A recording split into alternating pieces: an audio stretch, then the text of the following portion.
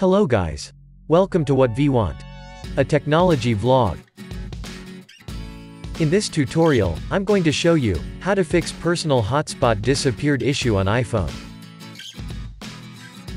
For more information, visit our article. Link provided in the description. If you are new to our channel, click on the red color subscribe button, and don't forget to hit the bell icon. Without any delay, let's get started. Firstly, go to settings of your iPhone by tapping on the settings icon. There, you will find the network options like Wi-Fi, Bluetooth, and mobile data.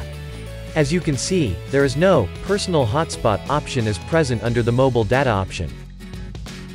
Tap on the mobile data option. Then it shows all the options related to mobile data. Tap on the mobile data network option. It takes you to the page from where you can modify the network settings.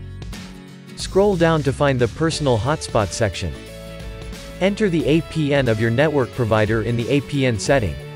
You can contact your service provider to know about your APN settings.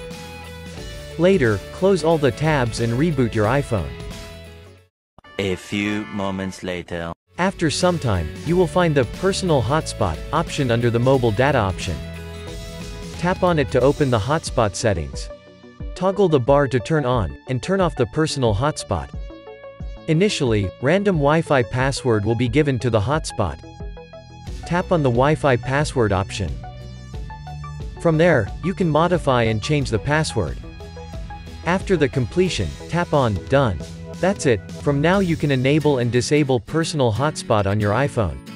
This is how you can fix the Personal Hotspot disappeared issue. Hope you liked this tutorial.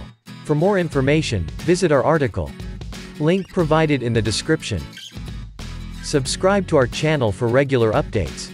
And don't forget to hit the bell icon.